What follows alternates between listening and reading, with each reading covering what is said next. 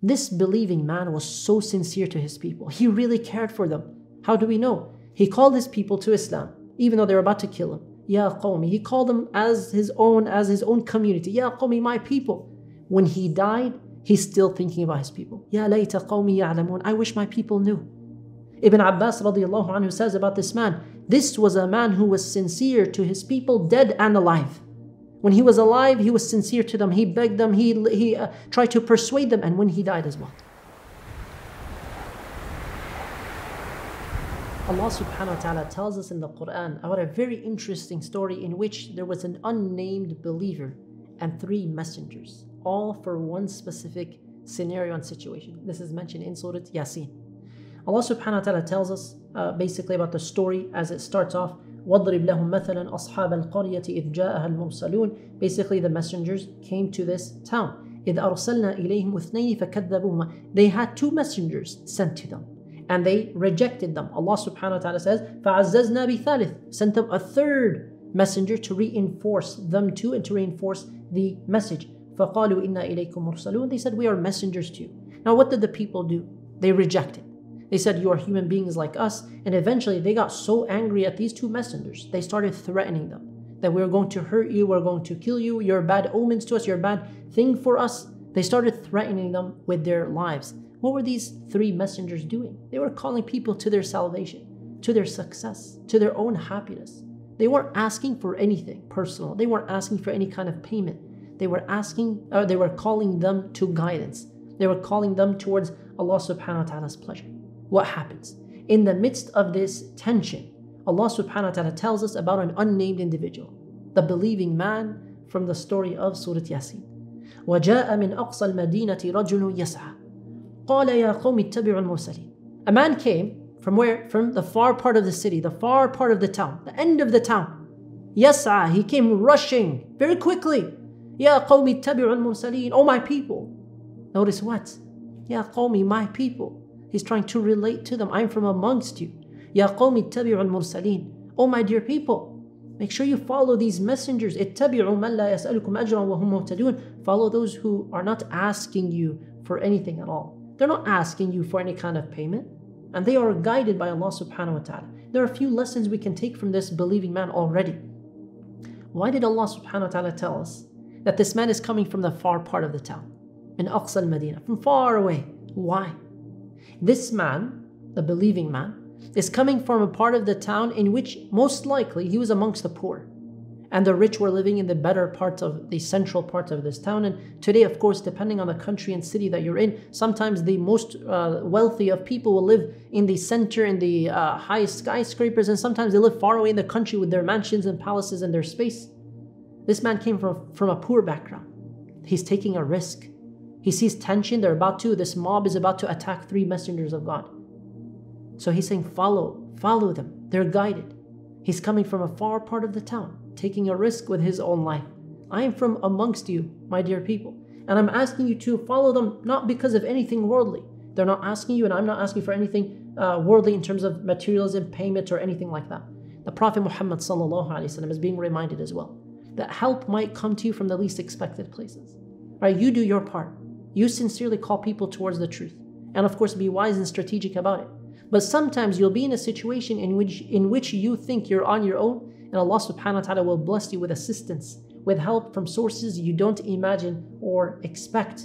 When you are brave enough to call people towards the truth, when you're brave enough to speak up in a situation in which many people are afraid or shy or quiet, help will come to you, inshallah ta'ala, from sources that you don't expect. Now, this person was not from amongst the elites. So what happens?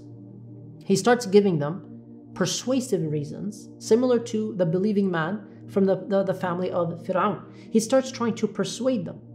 And one of the things that he does is he says, how can I not worship the one who formed me, the one who molded me, the one who created me? How can I not worship Allah subhanahu wa ta'ala and the one that we will return to? Why would I not do that? In other words, he's asking them a question to make them think intellectually and also spiritually. وَمَا لِيَ لَا أَعْبُدُ الَّذِي فَطَرَنِي وَإِلَيْهِ تُرْجَعُونَ. We're all going to return back to Allah subhanahu wa ta'ala. Notice he says about himself, وَمَا لِي. He doesn't even say about you guys. He's not trying to be very aggressive or hostile to a mob of people who are very angry at that time. And then he says, أَأَتَّخِذُ مِن دُونِهِ آلِهَةً? Am I going to take besides God? Because they believe in the God, they believe in the Creator, but they also worship idols. Am I going to take gods, basically idols, partners besides Him? These partners cannot even benefit me. They have no shafa'ah, they have no benefit to me whatsoever. If Allah decided that something was going to happen, something was decreed, they can't do anything for me. If I did that, إِنِّي إِذًا لَفِي ضَلَالٍ مُبِينٍ, I would be far from guidance. I would be so misguided.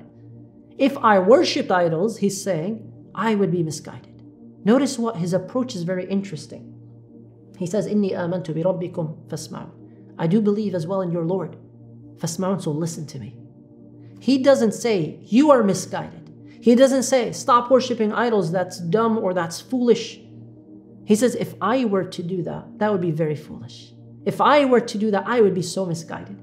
How can I do that? I believe in the same Lord as you. So listen to what I'm saying. Ya qawm, ya qawm, ya qawm, my people, my people, my people, listen to what I'm saying. And there are a number of other lessons we take from this. First of all, in terms of his wisdom, the man was in a situation in which there was so much tension, a mob of people ready to kill over what they wanted. And what did he do? Instead of being aggressive and reactive to what they were saying and just going all out and attacking them, he said, you know, wisely, if I were to do that, I would be misguided. And also, I'm not a different person than you. I believe in God, right? I don't believe in the idols, but I believe in your Lord. فَاسْمَعُونَ, so listen to me. You're going to go back to Allah subhanahu wa ta'ala. إِلَيْهِ تُرْجَعُونَ, you're all going to go back to Him. Now, of course, we take from this the lesson that sometimes in dawah, you don't attack the opposing ideology. Sometimes, in certain scenarios, like this example right here, again, it was a matter of a mob and they were ready to kill the messengers. Sometimes you have to use a different strategy. The point here is not about what strategy you should use in every situation, because it will vary from place to place and time to time, platform to platform, individual to individual. And so use the lessons of the Quran in terms of da'wah, use the etiquette of the Prophet ﷺ, use what you learned from the Sahaba, and use what you learned from your teachers about giving da'wah in a very wise, strategic way. Ud'u ila sabili rabbika bil hikmah. Call to the way of your Lord with wisdom. Call to the way of your Lord with wisdom. Some people don't know how to give da'wah, sadly.